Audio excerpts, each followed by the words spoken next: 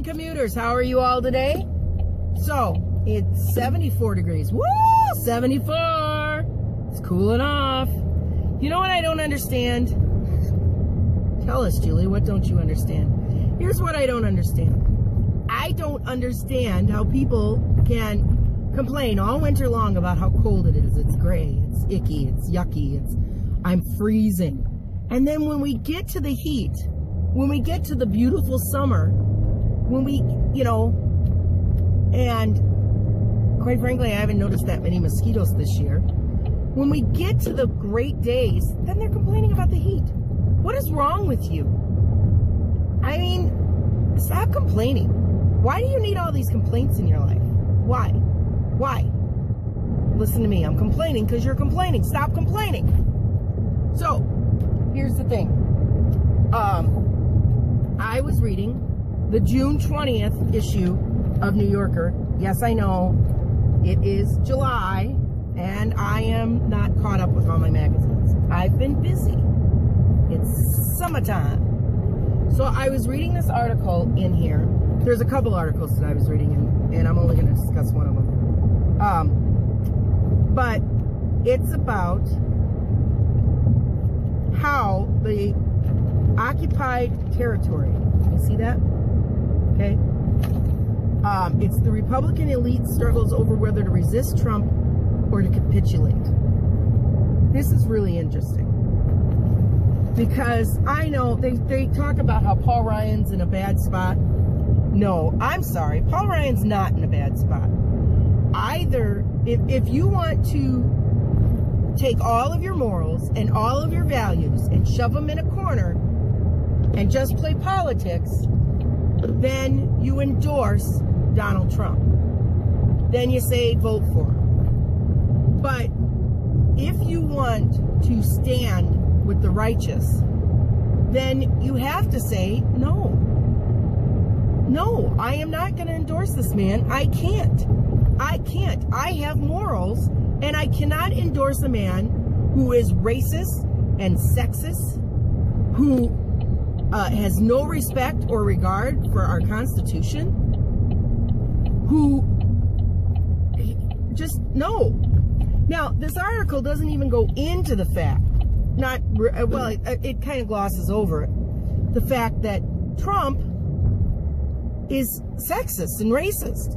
It kind of glosses over. What it does talk about is that Trump's ideas are not exactly Republican ideas.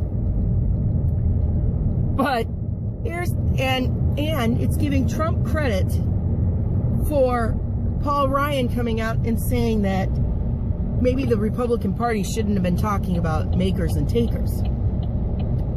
Really? That's what it took? It took a racist? I'd like to think that it took the fact that Bernie Sanders was kicking some butt. And had we had open primaries, because if you took a good look about open primaries, or how he did in states where you didn't have to register as a Democrat, he did better than Hillary. In states where you do have to register, he didn't.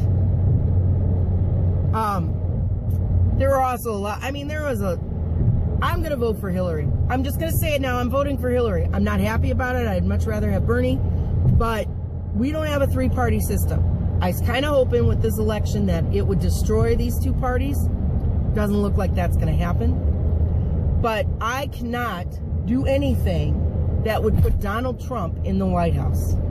I can't. But anyway, getting back to this article. I am really surprised because when I was growing up, we read Time and Newsweek. And mostly Newsweek. And the Tribune. Although my dad would get the Sun-Times on his way to work. But we never had it delivered. But he would pick up the Sun-Times and read the Sun-Times.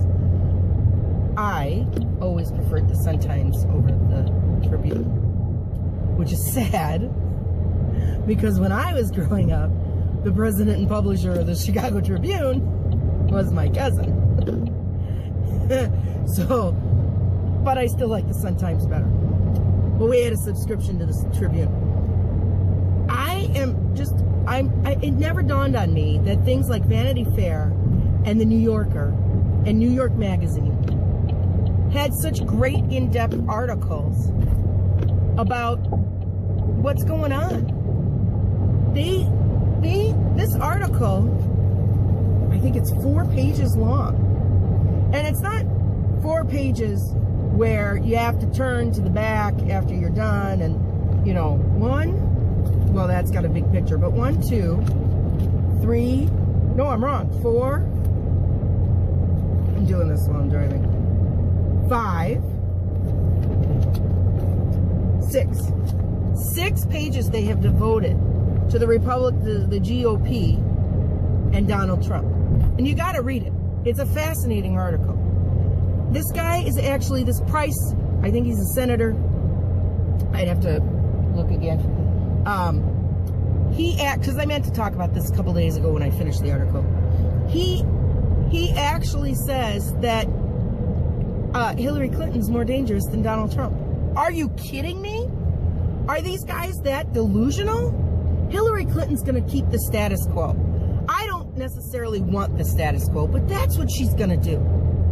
The Republican Party, who have spent the last 7.5 years fighting with our president and not doing anything to help this country and voting against a lot of things that could help this country, thinks that Hillary Clinton is more dangerous than Donald Trump, a man who has no respect for the Constitution. He has no respect for people of other races. He is bringing out the absolute worst in people. And I'm not saying he's causing racism. He's not. He's just the catalyst for racism suddenly being right up front.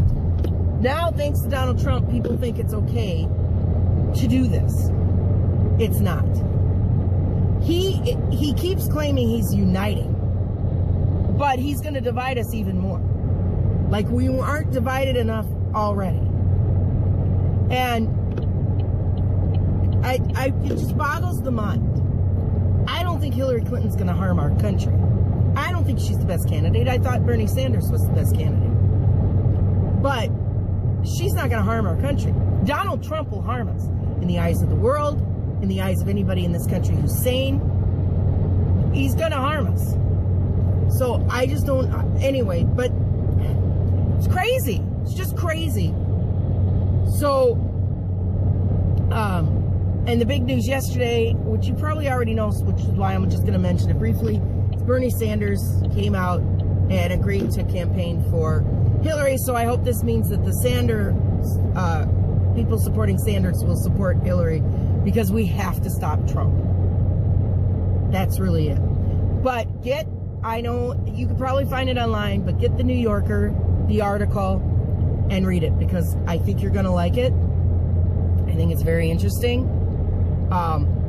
It's nice to read in-depth articles as opposed to just the swoosh that we get now. I don't know what to call it, but we just kind of skim the surface and we get sound bites. And I just would prefer the in-depth. I don't get to read. Obviously, I'm way behind.